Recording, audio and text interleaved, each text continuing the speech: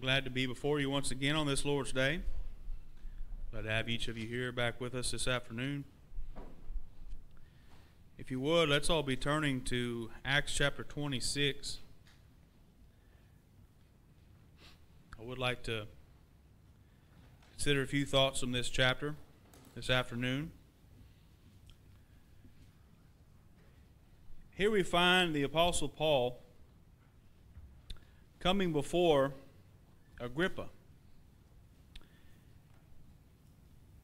And in verse 1 of Acts chapter 26, it says, Then Agrippa said unto Paul, Thou art permitted to speak for thyself.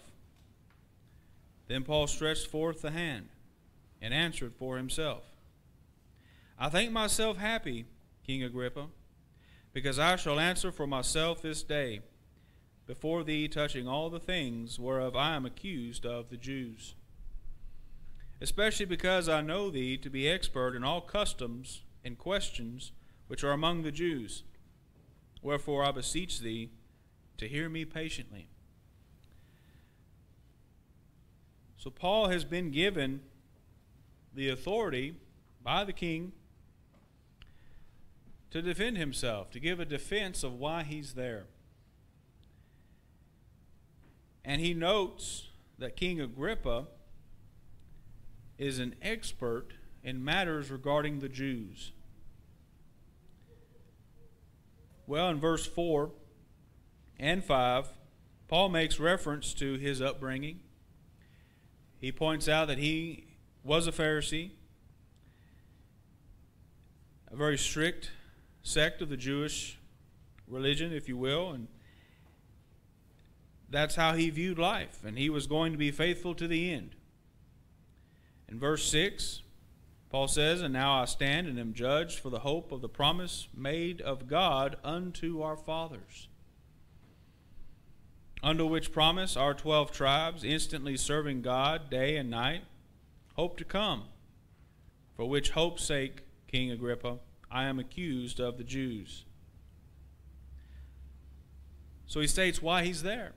He's been accused for standing up, for proclaiming this promise that was made to their fathers. No doubt King Agrippa knows a little bit about this from a scripture standpoint, that is, the Old Testament will be readily available to them that day. Well, Paul continues in verse 8 all the way down, and he cites different things that he dealt with, specifically as Saul of Tarsus and a persecutor of the church, how he delivered Christians to be persecuted, facilitated their execution, and was, from a conscience standpoint, perfectly fine with all those things. And then he gets down to verse 14, or really at verse 13, and he opens up and he discusses his conversion, of how Jesus speaks directly to him, and they have a conversation, he and the Lord. And thus, Saul of Tarsus is converted. Now, he's not saved, but he's going through this conversion process. But in verse 19, he picks up and says, Whereupon, O King Agrippa, I was not disobedient unto the heavenly vision. Because ultimately, Paul was discharged to be the apostle to the Gentiles. So Paul is making the claim to Agrippa that he is fulfilling his obligation in preaching to the Gentile world. And it is because of this preaching that he is now imprisoned, and thus before King Agrippa. In verse 20, it says, But showed first unto them of Damascus and at Jerusalem, and throughout the coasts of Judea, and then to the Gentiles that they should repent and turn to God, and do works meet for repentance. That's a mouthful right there. So part of this preaching to the Gentiles included repent and turn to God. And then works of repentance. We should be able to see one's faith. We should be able to see the fact that one has repented of any sin that they've committed. It's not simply, I'm going to stop doing wrong. That's just half the battle. You've got to start doing right in addition to that. Otherwise, it's not true, full repentance. Mark shows of a man that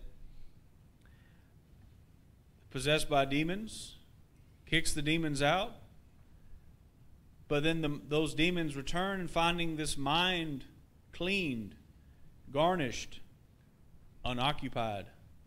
So this demon returns with several of his friends and occupies this house once again. But this time it's worse than the beginning. So we don't occupy our minds and lifestyles with good things, as the Bible would show what is good.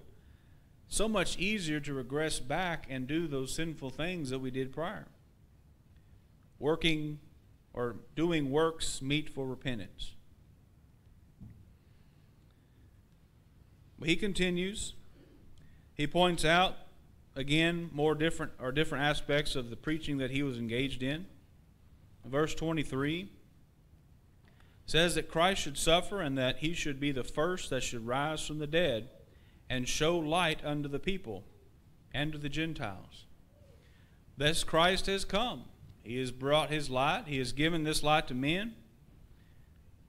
And now we're able to obey the gospel just as the Jews were. In verse 24, it's an interesting discourse. It says, "And he thus spake for himself. Festus said with a loud voice, Paul, thou art beside thyself. Much learning doth make thee mad." So he's being criticized for his preaching. Do we expect any different treatment today?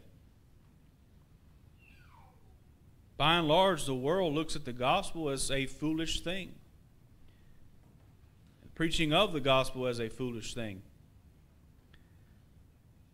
Their hearts are hardened to the gospel and the things of God, yet that doesn't change our obligation to the world is still be instant, in season, out of season, preaching the word, which is exactly what Paul is attempting to do.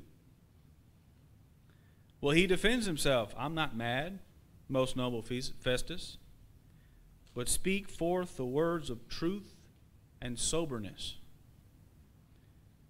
The words of truth and soberness. Poor old Oprah right now will be having a heart attack. Because there is not just one truth. It's your truth, my truth, and everybody else's truth. Except that's just not the truth. There is but one truth.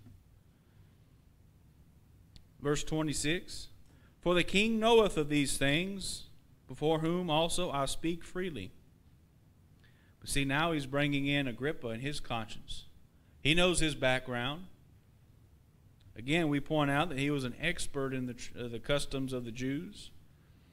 Thus, he would have access to the Old Testament scriptures and passages, writings of the prophets.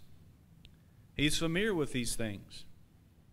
He continues, "For I am persuaded that none of these things are hidden from him. For this thing was not done in a corner." Verse 27, "King Agrippa, believest thou the prophets? I know that thou believest." So he's convicted the king. He's using his knowledge.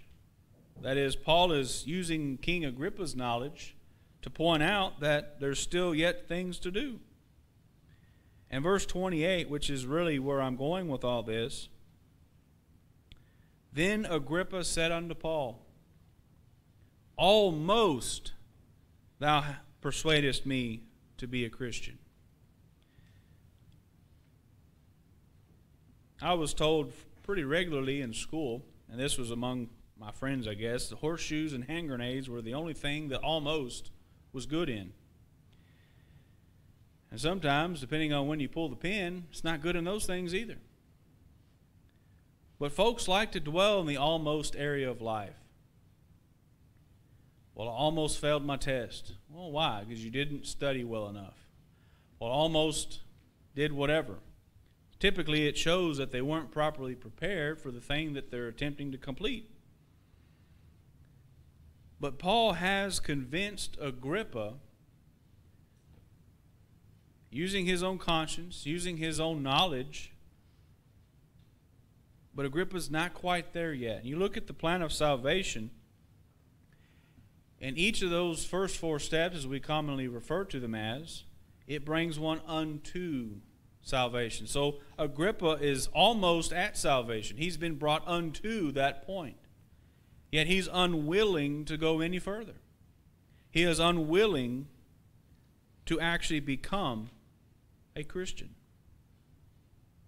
And verse 29 says, "And Paul said, I would to God that not only thou, but also all that hear me this day," that would include Festus, who had just called Paul insane.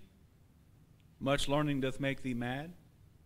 So everyone that's present here hearing my discourse, we're both almost and altogether such as I am, except these bonds.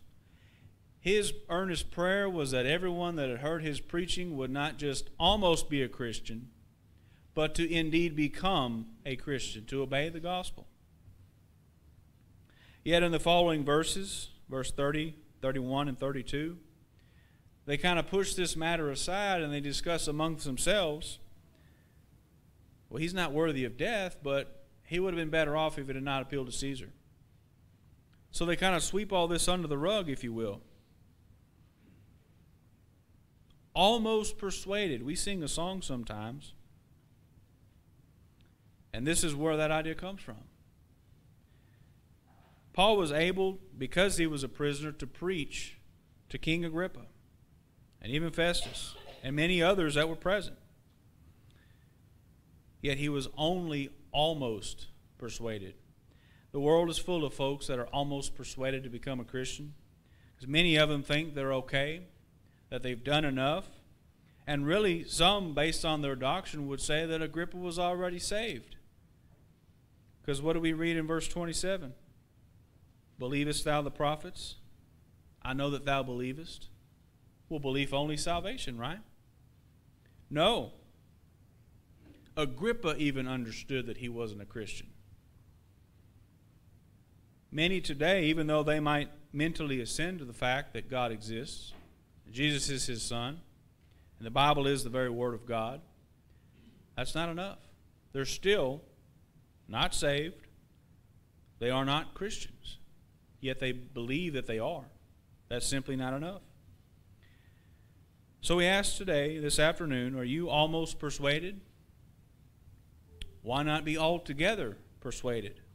Not just almost. Become a Christian if you're not one already. The next few moments has been dedicated for those who are not Christians yet would like to obey the gospel, render obedience to it, and in fact become a Christian. Or for those Christians who have not been living up to that name and need to make public confession, to be restored in the sight of their Creator. So whatever of these needs applies to you, please make it known as together now we stand and sing.